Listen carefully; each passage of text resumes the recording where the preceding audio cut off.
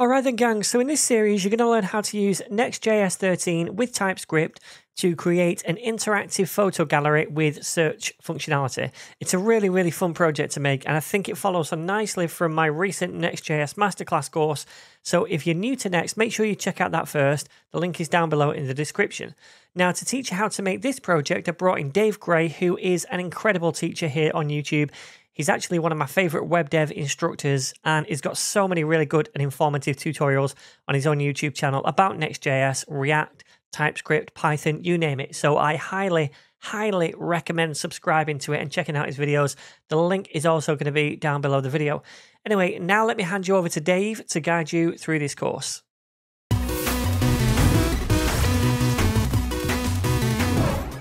Hello and welcome, I'm Dave. In this series, we'll be building a searchable image gallery with Next.js, Tailwind CSS, TypeScript, and Zod. I'm going to assume you already know the basics of Next.js, Tailwind, and TypeScript, but if you don't, no worries. Our very own NetNinja has introductory courses on each of those topics. With this project, we'll specifically be learning a lot about how Next.js displays optimized images with great performance. It's really perfect for this kind of application. Let's take a look at the finished project before we start. I'm here in the Next.js image gallery, and you can see the title of the project here in the top left and a search bar in the top right. And as I mouse over each of the images, they change in opacity just a little bit so we can tell we are over each image, and there's more images as we scroll down, and there's even going to be pagination. So as we click more on the first page, we'll come to a second page of results, and then there will be pagination at the bottom of each additional page. Besides that, we can search for other topics. So I could search for puppies, and let's see if we get some cute puppies in the pictures. Yes, we do.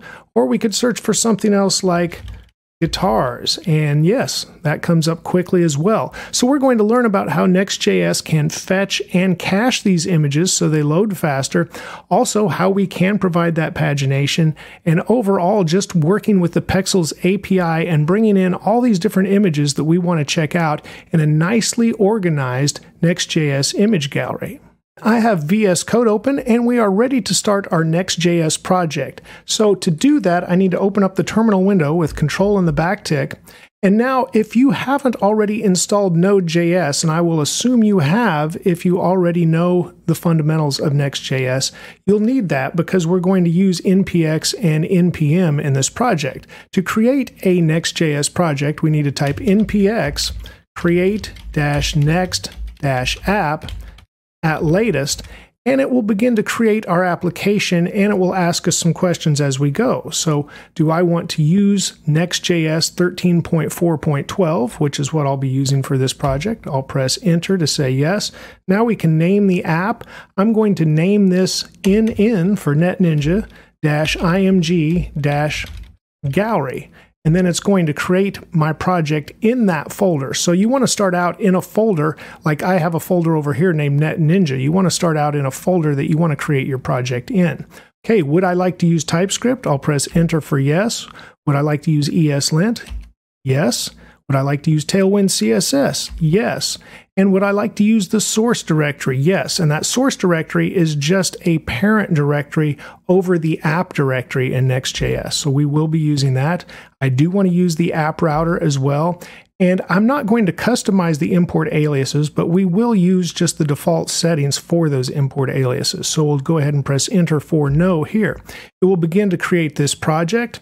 And after that, I'll open up the project that is going to be stored in the nn-image-gallery folder. So when I come back after this is installed, I'll have this folder open. Our new Next.js project has been created, and now I have opened the nn-image-gallery folder, and you can see all of the files it created here on the left. I'm going to go into that source directory, and this is where we find the app directory as well. We want to go to the default page.tsx, and we get a lot of boilerplate in the introductory project they give us with Next.js. So I just want to really remove all of that for now. So everything between the parentheses here for the return, we'll just highlight that, scroll all the way down, and then I will hold Shift when I get here and click once again, and then just press backspace to delete everything that was in between there. We can also get rid of this image import at the top, and let's even get rid of the parentheses now that we're here.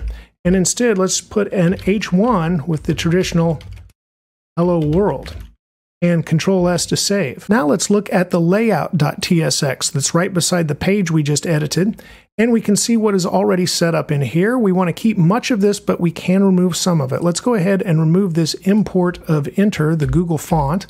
We won't be using that, so we can also remove where it is defined there on the next line. Let's go ahead and change our metadata here. So instead of create next app, let's type something in its place. We'll say Next.js image gallery, and then we can put a description here as well. So here we'll put NetNinja tutorial series by Dave Gray. Wouldn't you know, I misspelled my name for a second.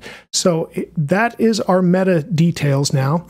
And now inside of our root layout, we've got the children and then of course the type of the children. That is fine. We're going to change just a little bit here. One thing we want to change, of course, is we're not using that enter Google font, so we can delete that. But besides just the body having the children passed in, we're going to wrap that in just a little bit more and apply some Tailwind classes. So I want to create a main element here, and then we'll go ahead and take this closing main, and I'll use Control X to cut, and we'll put it after the children. And once we do Control S to save, it formats it once again, but I want to put a couple of Tailwind classes here on the main element itself. Let's set this equal to a max-width-6XL. Then let's also use mx-auto. And if we mouse over these Tailwind classes, you can possibly see what these are. And if not, let me go ahead and look at the Tailwind extensions I have installed here, because I do have one that might help you as well. So I do have Tailwind CSS IntelliSense. You might want to install that extension, and then you would probably be able to see what I'm talking about here. When I mouse over any one of these Tailwind classes in VS Code, I get the IntelliSense that shows what the actual CSS is, and that helps me understand those classes. Let's save our changes and open up a terminal window and go ahead and type npm run dev just to make sure our project starts up like we expect it to. It says it is ready. The server is started on port 3000. We can press Control and click localhost 3000 to go ahead and launch that in the browser. So let's take a look at our project. And yes, we have a black page with a small hello world at the top. So we officially have our Next.js project created. We've got a lot more to do. And in the next lesson, we'll start with the Pexels API that will allow us to bring in images to our image gallery. By the way, if you want to watch this entire course now without YouTube adverts, you can do. It's all up on the NetNinja website, netninja.dev. You can buy the course for $2 to get instant access to all of it, or you can sign up to NetNinja Pro and get instant access to all of my courses without adverts, as well as premium courses not found on YouTube, including my Udemy ones. That's $9 a month, and you can get your first month half price when you use this promo code right here. So I'm going to leave this link down below in the video description for you to sign up, and I really hope you enjoy this series, and please do not forget to share, subscribe and like the videos. That really helps a lot, and I'm going to see you in the very next lesson.